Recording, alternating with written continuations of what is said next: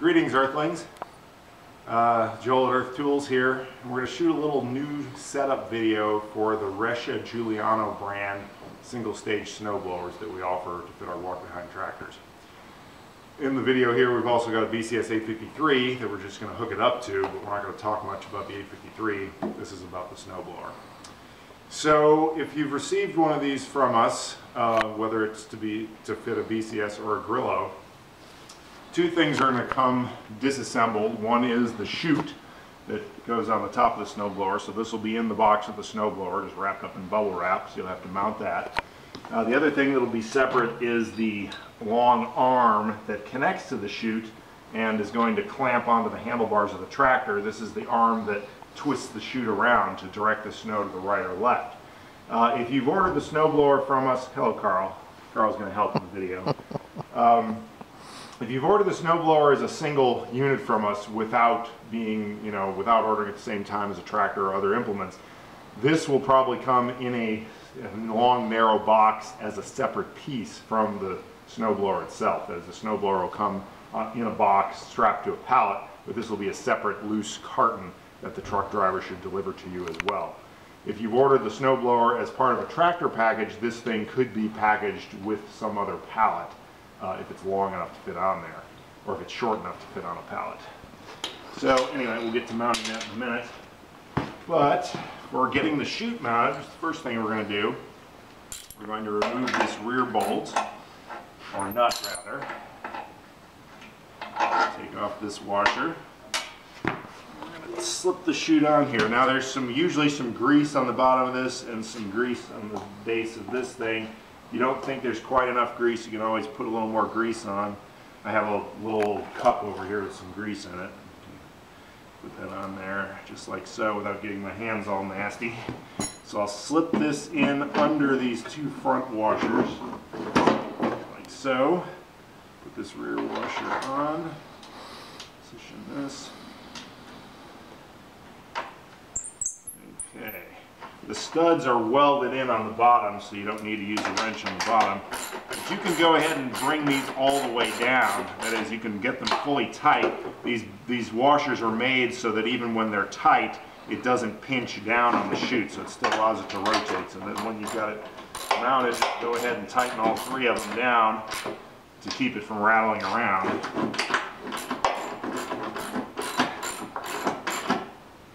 Alright, there we go. Everything's tight. Now, you've got an owner's manual packaged with this thing. It's usually clamped somewhere around the rear here. They put a little zip tie on it to hold it in place. And it's sometimes pinched under this little cover as well. This cover is something that you're going to be taking open occasionally. There's a little rubber strap here and this thing opens up. This is your shear bolt right here. So if you've got a rock or the Chicago Tribune or whatever stuck in this thing because it was buried under the snow, instead of destroying gears or bearings or anything in the tractor, you're going to break a shear bolt. The shear bolt is located right here. It's a bolt and passes through this shaft with a nut on the other side. And in with the owner's manual, you're going to find a couple spare shear bolts.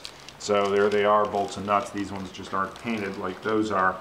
But this is a standard 6mm bolt and nut you can buy at any hardware store, so it's not some special thing you have to get from us.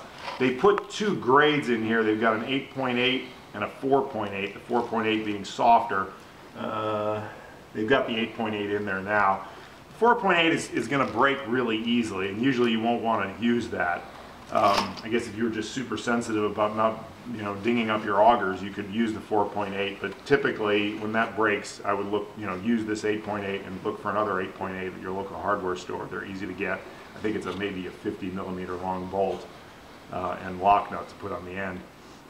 Also, occasionally you want to grease this because there's a grease fitting here where you can shoot some grease into this thing to grease the inside of this sleeve, because once the drive shaft is putting power through this thing, and if the shear bolt shears, it breaks that shear bolt in half, then this part will spin without spinning this, and there could be friction between the two parts. So this will be spinning at 1,000 RPMs, and this one's not going at all. So if there was no grease present in there, it would kind of overheat the metal and gall it. So at least once a year, go ahead and give that a pump with a grease gun. There's usually some grease in there at the factory. I don't have a grease gun right here now, but I'm going to give this a shot before we ship this out, just to make sure. There's also grease fitting here for the chain drive assembly on the side. This is also hidden. Well, no, actually you can get to it with the cover closed, so that's nice. Because on the side of this snowblower, there's a double chain assembly that transfers the power from this shaft up to the auger shaft. The nice thing about the Rescia Guiliano blowers is that because of the side-driven nature of them, there's nothing in the center here. Turn this down. There's nothing in the center except the 4 paddles that actually throw the snow. There's no gearbox in the center. And the gearbox being in the center on a lot of snowblowers is what gives you your biggest tendency to jam objects. That is, if the auger picks up a rock, it gets it stuck against that center gearbox housing. Well, there's just nothing there because it's driven from the side on this thing. So it can literally throw a rock about the size of a tennis ball. You can pick it up through, with one of these paddles and just chuck it right in the chute. So there's much lower chance of clogs with the Rescia Guiliano design. But because this chain is transferring power and gets hot, they want a little lubricant to it occasionally, so they put a grease fitting in here, and they've got a little sticker here of what type of grease to use, which is just a standard multi-purpose grease. And you pump it in there about every 10 hours of use. Just give it, 5 or 10 shots. So not a lot of maintenance required there.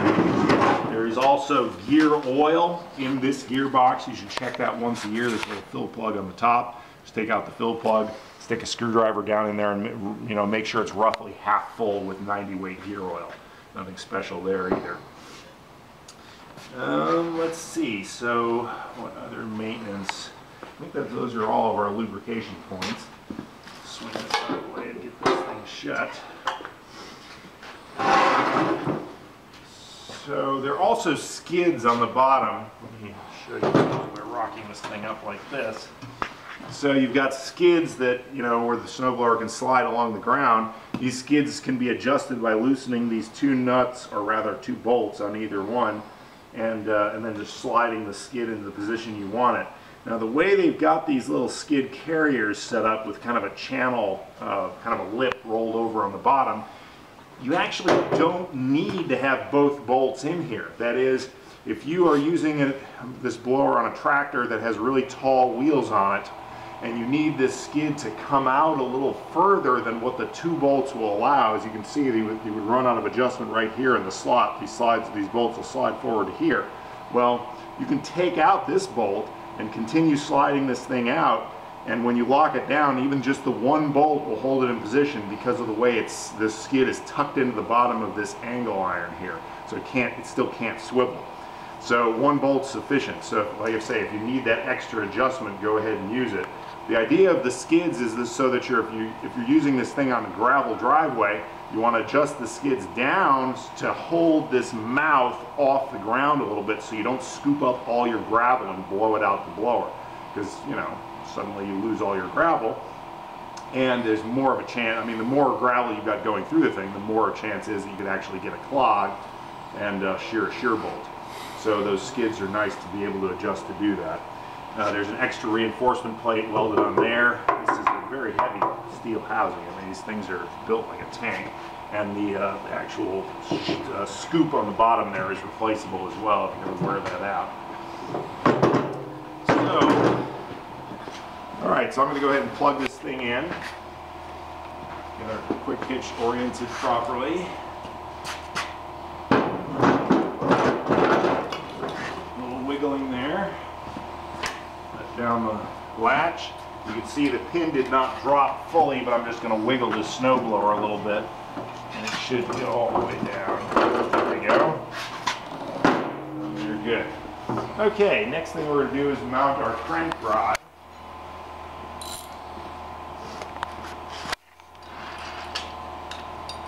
Take loose this bolt.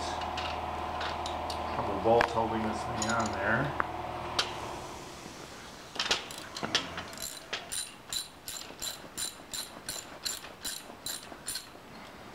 Loosen that one up, and I think I'll take this one completely off. Obviously, if you have an air tool or electric impact gun, this goes a little faster, but I didn't take the time to grab one of those, and that's cheating anyway, right? Because not everybody has one of those things.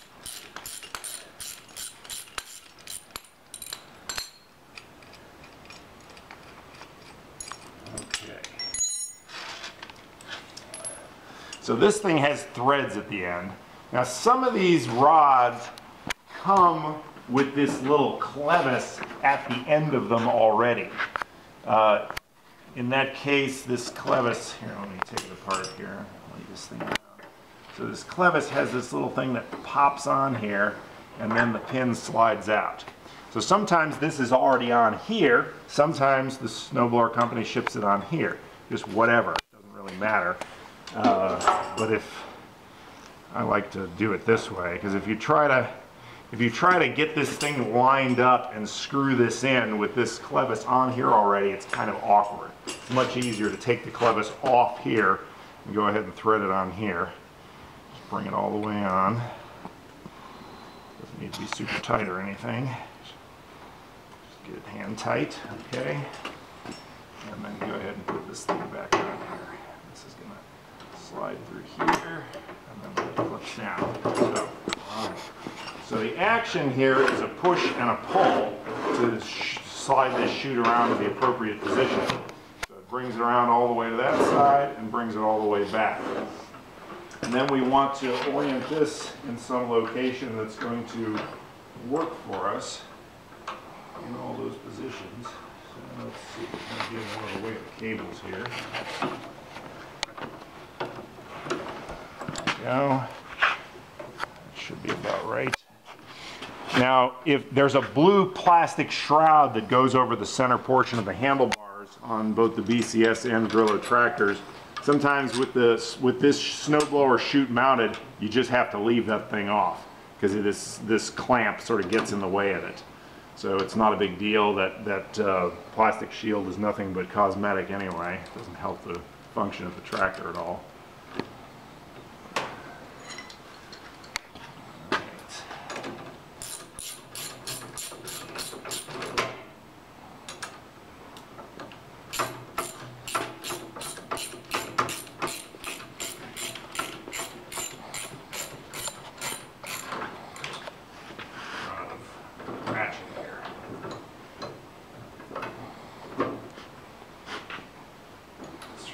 I may have to get a second wrench.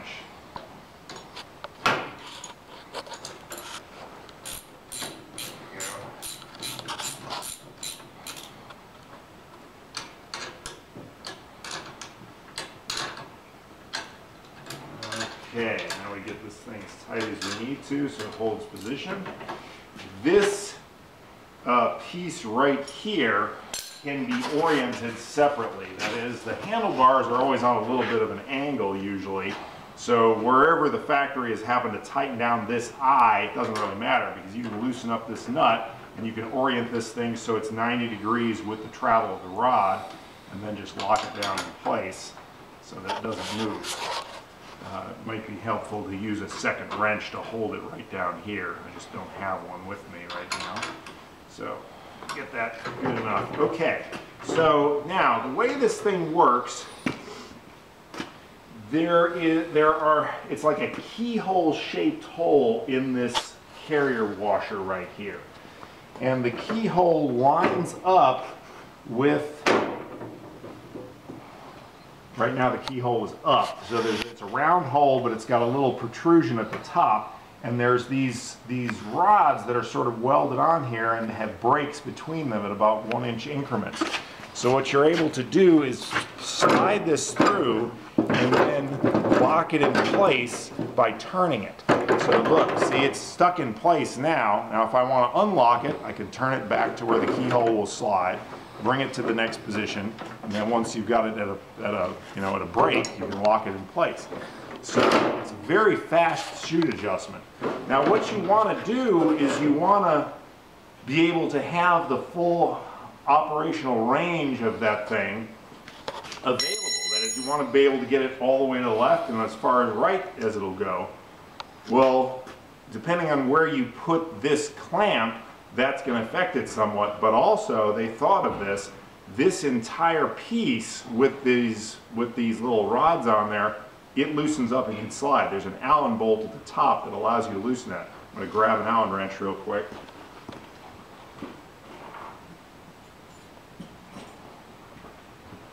This is a 4mm Allen wrench. So basically we're going to set this thing up to where I've got as much range as I can hit. So right now you can see it's not going all the way to the left because I'm bottoming out right here. So that's no good. So we're going to loosen this thing up. And I want that thing to go all the way to the left. So that's my furthest left position. And I'm sliding this thing so it'll lock into place right here. I can rotate it around. So right there. So that locks it in the full left position, and that's the full right position right there. And yeah, right there it locks. So basically if you set it all the way one way, it'll automatically set itself so it should do the other way as well. A little paint off there, but you can see how quick that adjustment is. Now, the adjustment on the end of the chute, the deflector we call it, it's adjusted by loosening this knob. You can crank this thing up or down. Again, it's got too much paint on it, so well, there we go. So if you can crank it back like that, so it'll have more loft on the snow, but if you need to deflect the snow down somewhat to keep it from hitting a power line or whatever, you can just put this down in whatever position you want and lock it into place with this thumb screw here. So that's about it.